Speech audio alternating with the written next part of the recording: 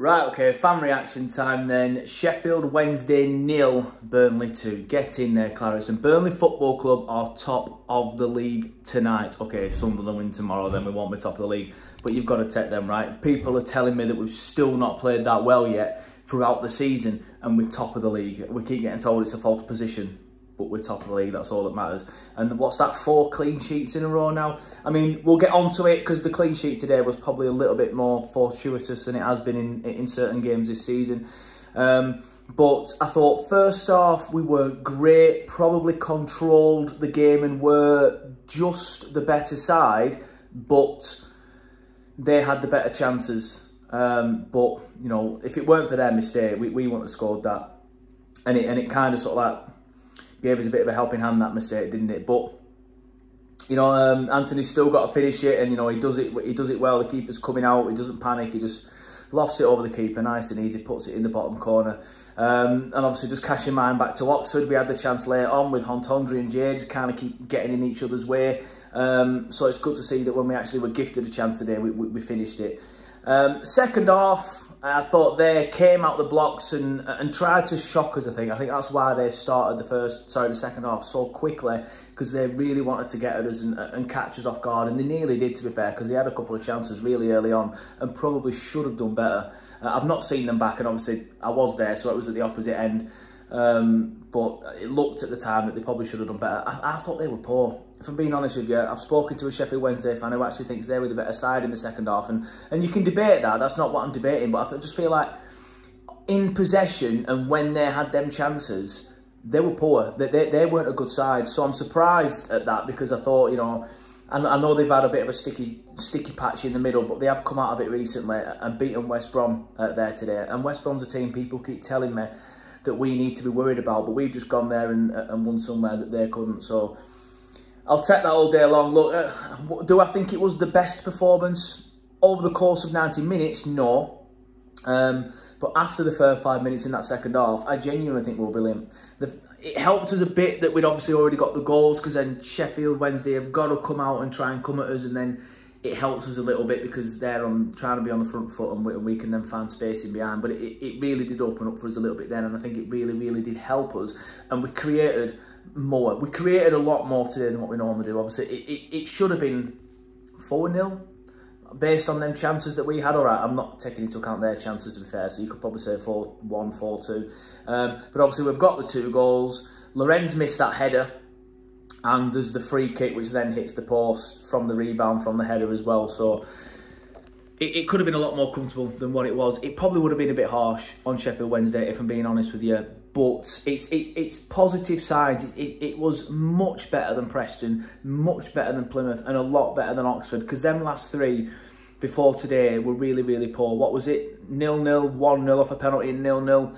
We haven't been great in front of goal, and that's because we haven't been creating enough chances. We've just not been creating enough. But today we did create a lot more, and I think that's a good sign. It's positive signs. And look, even in that first half when we weren't great, we still had a shot on target early on. It was a bit of a snatched effort from the edge of the area from Fleming, but in these games that I've just mentioned, the first shot on target, of the game is sometimes coming in like the 87th minute or just from a penalty, you know. So positive signs, and Corley Orshaw got in behind a couple of times in the first half as well. His decision making wasn't the best when he did get in behind, admittedly, but positive signs, trying to make things happen, and it was better. That's all I want us to be, better than what we were last time out, because last time out against Preston, it was awful. It was awful. We've gone over it a million times. I know they sat back and didn't even try and play football, but it was awful from us. We didn't create enough. Today we did, but there's still a few people sort of like saying it weren't good enough in that, but I mean, I tend to agree, but on the balance of the whole 90 minutes, that second half, if we play like we did in that second half for the rest of the season, we'll be fine. We will be fine.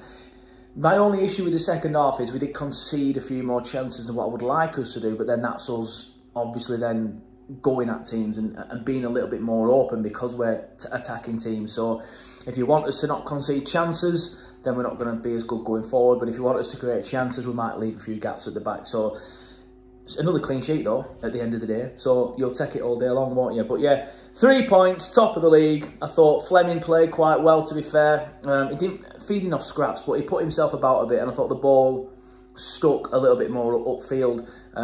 You know, I don't want to slag anyone else off, but I do feel like sometimes when Lyle's playing, it goes upfield and it just comes straight back, whereas this time it was sticking a bit, and he was putting himself about a bit, making himself a bit of a nuisance. And let's not forget, he's not a striker. I still do feel like the best thing for us up front is Lyle Foster in the 9 and Fleming in the 10. We need to see that partnership over a prolonged period of games. I think that is the best thing for us. Loren was absolutely fantastic today. I'm not sure where he fits in the side when Fleming and Foster are both in it, but it was my man of the match. And I've been crying out for him on some of these fan reactions over the last few weeks, sometimes to criticism in the comments or on Twitter as well. But I feel like I've been justified today because he was fantastic. He was the midfielder that wants us to get us up the pitch. And look, I like Hannibal, and I thought it was fantastic against Preston. I think I even came on this and said, how do you drop him now? He was brilliant. And I do think he was harshly dropped, but I kind of understand it as well because we did need to change that midfield about a bit. It was still a little bit too slow, to be honest with you, in possession, but Loren obviously wanted to get us up the pitch. So he was driving forward, and I feel like we've missed that. I do feel like we've missed that. But obviously when it's Fleming in the 10 and then Lyle in the 9, maybe it'll be a different midfield behind him, probably a Cullens. We've actually quite stacked there, aren't we? Because I don't really feel like you can drop Cullen. So then it's Brownell's, you know, scored again today. You know, he played all right today, to be fair. I thought he was poor against Preston, but I thought he played well today.